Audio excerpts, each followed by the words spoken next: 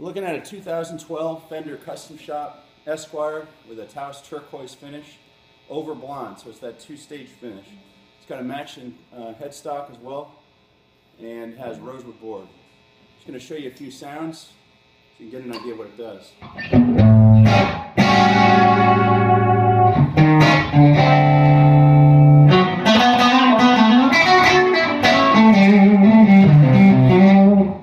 Here's the center position.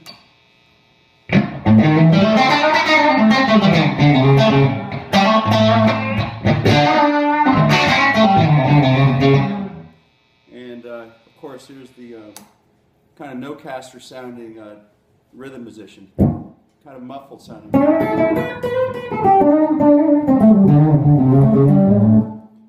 Personally, I would have it rewired like most people do, but that's this is fully stock.